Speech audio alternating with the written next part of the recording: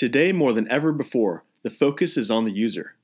This is why the aspects related to the user interface, commonly referred to as UI, and the user experience, known as UX, become so relevant.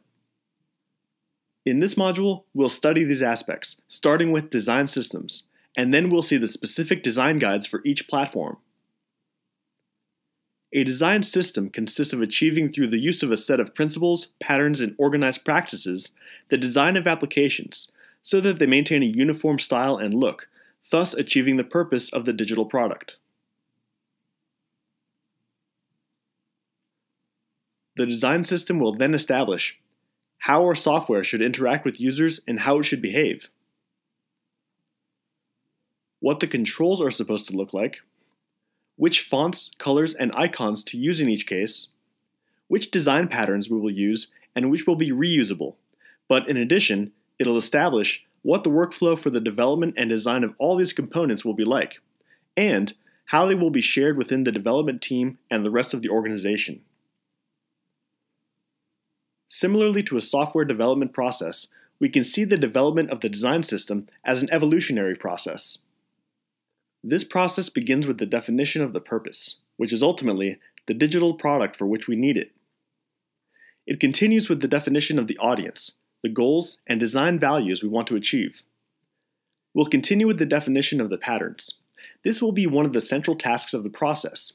In it, we will define the semantics of the design, which components our design will contain, and how they will be reused. Next, we'll define the theme, the images and icons, the fonts and the components that we have detected. And finally, we'll establish how to share the design and documentation with the team, so that everyone can implement the design system in the application development. The process will be repeated throughout the life cycle of the product, just like it happens with the system's functionality because they continuously evolve. And just like the concept of DevOps, developer operations, when talking about a design system, we talk about design ops, which means integrating designers within the DevOps chain so that they're a part of it and work side by side with the developers so that the results are really what they propose. What we see here are tools, the main ones, that designers use just to do their work and to carry out all the design and on which we are working to have them integrated into GeneXus. In GeneXus for smart devices, the design system is made up by a series of elements such as the design guides for each platform, the theme and images, and the stencils. All of these are an important part of that UI and UX modeling that we must have in our applications. Next, we will talk about the specific design guides for each platform. We'll leave themes and stencils for later. We've already mentioned that one of the reasons why we need applications to be native is for them to keep the look and feel of all the other apps on the user's device.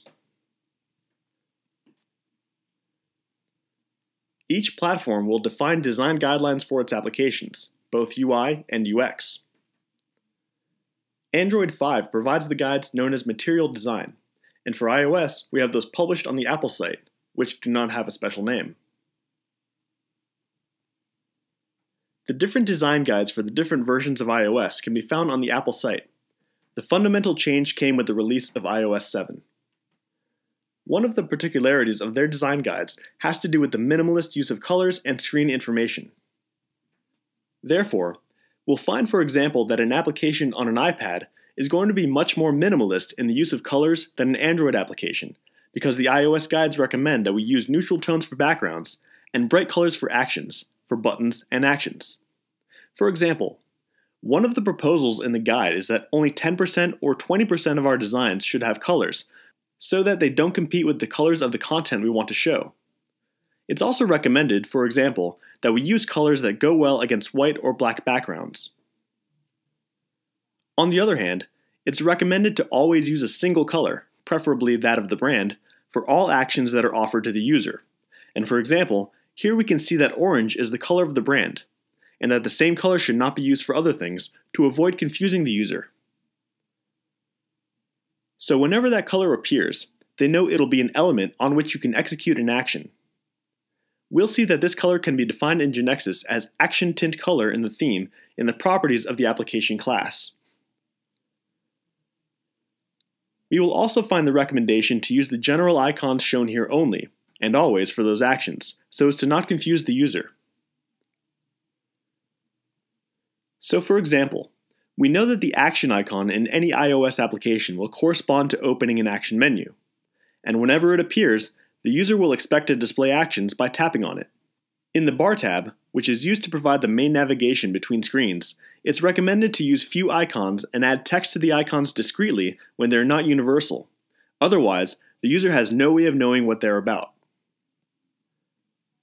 But on the other hand, if there are icons that are not active, it is suggested that they are more discrete with an outline and without filling, so that they just receive less attention, and therefore two versions of each item should be provided, for when it's active and when it's not. We can also see that even the sizes of the controls are established in the guidelines.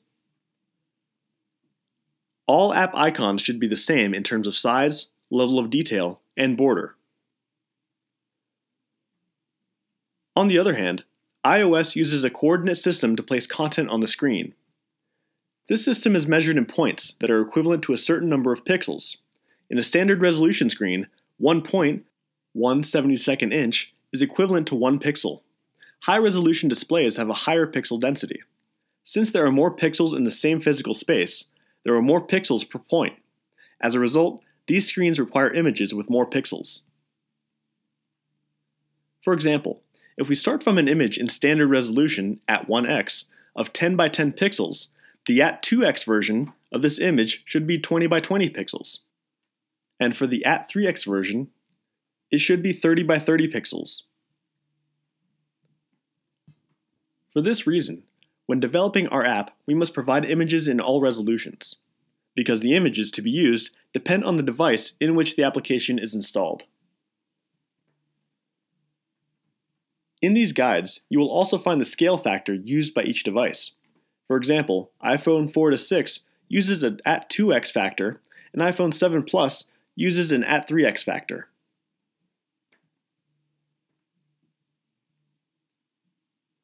The app icon is used for application branding.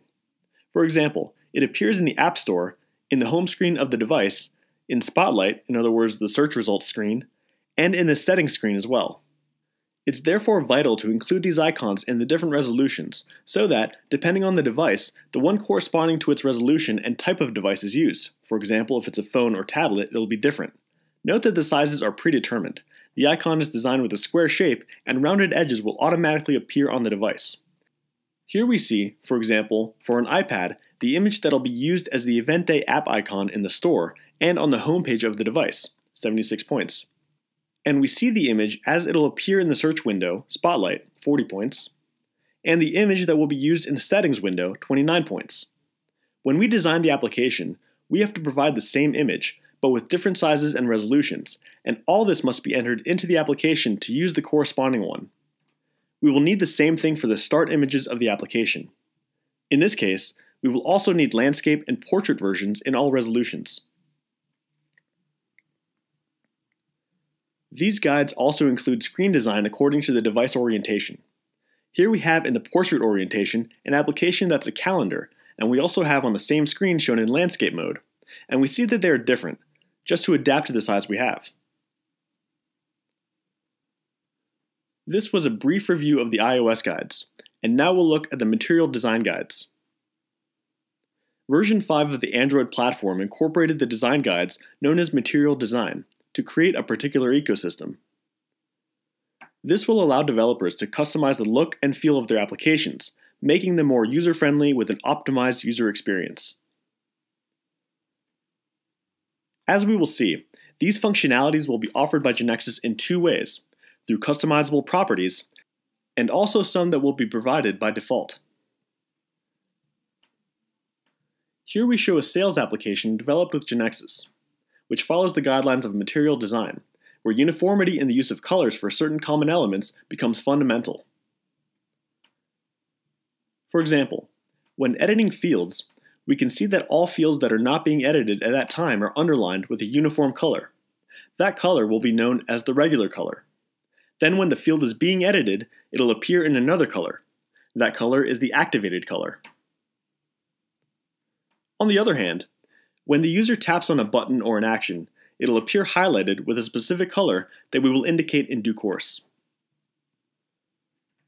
The action bar is one of the most important elements of any application. Its color becomes the primary color of the application, which distinguishes the brand. The material design guides indicate the color that the status bar must take. That is to say, the bar at the top, the one that contains the time, battery indicators, Wi-Fi, notifications, and so on, must have a darker color than the primary color, and it'll be known as primary color dark. In addition, the color of the icons embedded in the application bar must also match the color of the application bar to be coherent throughout the application. This will be known as action tint color.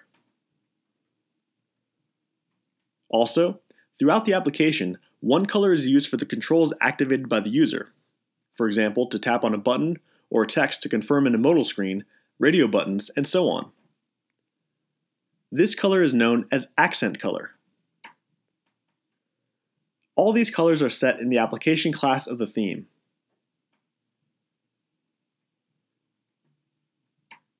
On the other hand, we see that the status bar could be hidden under certain conditions. For example, when the user slides up the screen to see what's below, then we can, for example, make it disappear. We can also configure a shadow under the control to highlight it, indicating the user that the control can be selected. The property that allows setting this elevation effect is called elevation.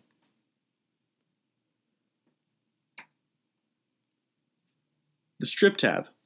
Tabs are shown with an image and background color, an indicator of the active tab with a color indicator and some elevation. Touch ripples. This is used to visually notify the user that the tap he has made has had an effect. When the end user taps on a control that has an associated event, a highlighted circle expands from the point where the tap was made to the edges of the control, filling it in completely, showing that the event is being triggered. This is automatically solved by GeneXus. We don't have to do anything. Task color. Android devices provide 3 physical, capacitive buttons, each one for a particular action.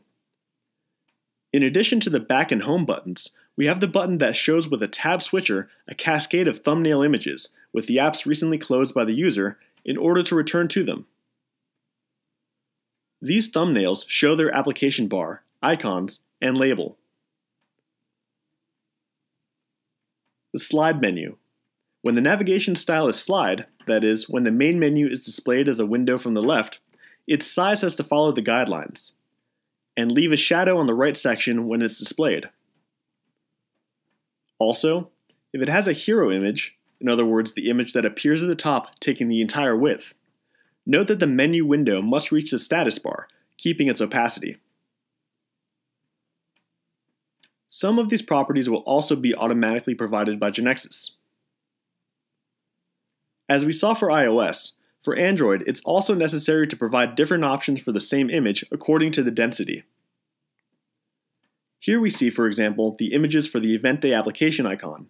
We'll have the same image in low density LDPI, medium density MDPI, high density HDPI, and extra high density XHDPI, and so on. Our applications must follow these guidelines. Android apps must follow the material design guides, and iOS apps must follow the guides we mentioned at the beginning. So how do we configure all these general properties? That is, those that apply to the entire app. And how do we configure the general design sent to us by the graphic designer? In smart device applications, the theme object will be essential, and we'll talk about it in the next video.